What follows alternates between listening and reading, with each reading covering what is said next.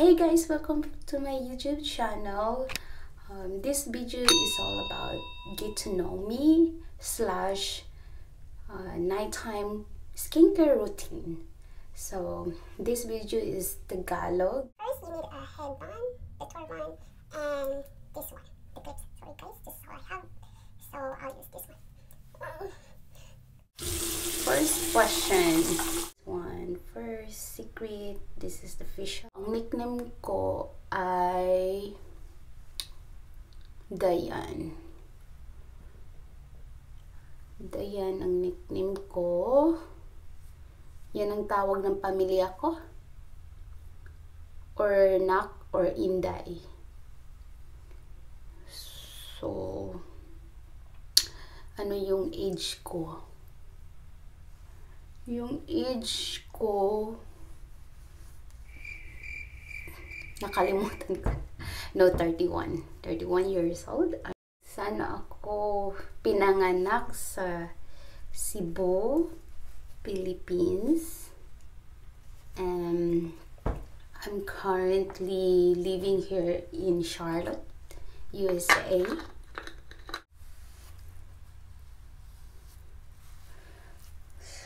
So, ano yung height ko?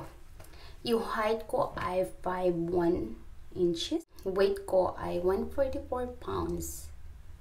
Next question is, bakit Ericia yung YouTube channel ko? Kasi, yung pangalan ng boyfriend ko is Eric and me is Ciara. So, gusto kong yung vlog na to is para sa amin. Then, mix. Kasi sasali din siya sa future. Busy siya kasi ngayon. Kasi negosyante siya. Kung gusto niyo malaman kung sino siya, puti ba siya, itim ba siya, or Asian ba siya, please like and subscribe this video. Next question is, bakit ko naisipan mag-YouTube? So first, gusto ko na talaga mag-YouTube. 2011 pa, bumili ako ng camera at saka as in set yun. Pero wala akong wala akong like confidence. Wala akong confidence na mag-YouTube. Nahiya po ako. First, hindi po ako marunong mag-Tagalog noon. Kasi Bisaya po ako eh. So, yun na yun. Ngayon, marunong na ako mag-Tagalog. So, gusto kong mag-YouTube. Anong purpose ko sa channel na to? Guys, ang purpose ko sa channel na to, gusto kong i-share yung number 1 is travel. Mahilig akong mag-travel. So, gusto kong i-share yung yung experience ko sa place na yun. And yung food, yung mga food doon. At saka, pa ba? Yung beauty, about beauty, or beauty reviews. So, kung gusto nyong, kung meron kayong product na gusto nyong i-review sa akin, so just let me know. Don't be shy. And, what else? Or DIY beauty. Next question is, ang pinakamagandang lugar na napuntahan ko? Switzerland. Yes, Switzerland. Guys, ang ganda. As in, ang ganda ng Switzerland. At saka fresh. At saka natural. Yung natural na like natural? No, nature. Natural ba yun? Nature, ang daming nature, as in, nai-inlove ako doon. Pinaka the best na napuntahan ko. Gusto ko nga dun lumipat eh.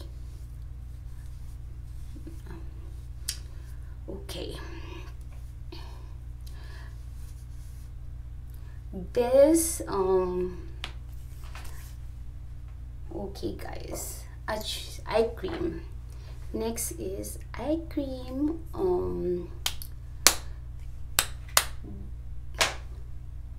Nine question. Achievement. What are my achievements in life? Guys, maybe hindi ako nag-work ng corporate, hindi ako naging manager, pero yung best talaga na achievement ko in life is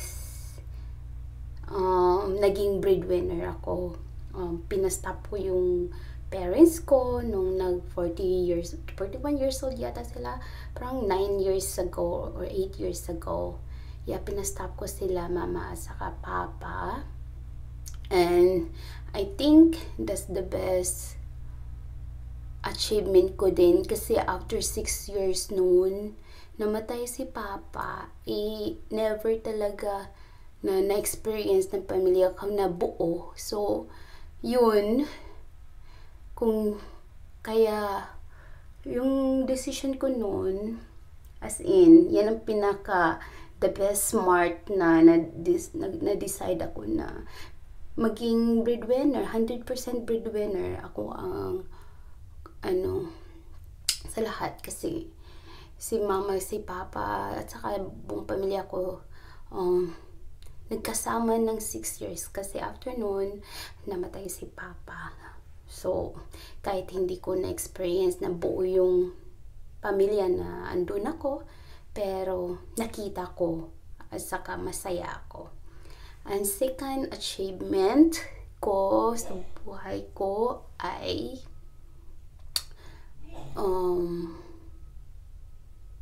yung second achievement sa buhay ko ay napagtapos ko yung bunso ko ng college. Yes. Yan talaga yung na-proud ako sa sarili ko. Kasi dati kasi guys, yung mga tao nakapalibot sa amin, sabi nila hindi kami makatapos ng bunso ko at saka ako, kasi yung papa ko lang ay driver at saka mama ko lang ay nasa bahay, pero pumunta siya ng abroad, nag-domestic helper. Kaya noon natapos ako ang nauna natapos ng college, then nag-abroad ako, tapos pinatapos ko yung bunso ko, yun.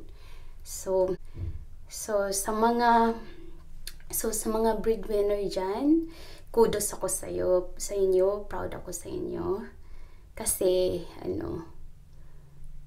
nakarelate ako sa inyo at saka proud ako sa inyo. I'm proud of you.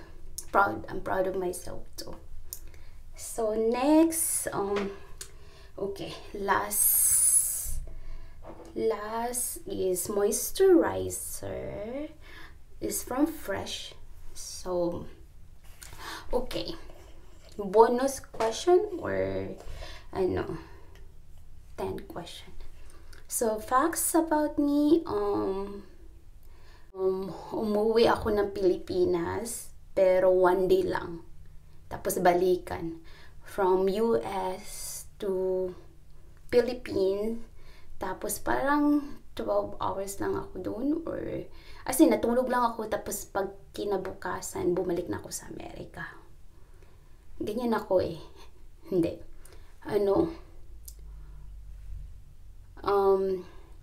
Kasi yung niece ko, kakaano lang noon, kakapanganak lang, so walang damit. So binilhan ko siya ng 1 luggage dito sa Amerika.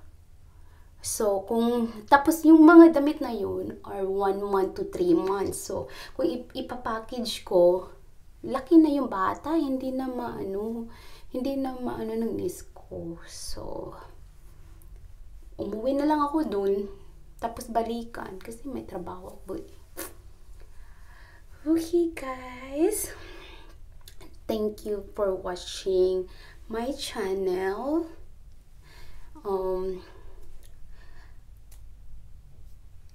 If you have any question, please comment below, and if you have any suggestion, please comment below. And ano pa ba?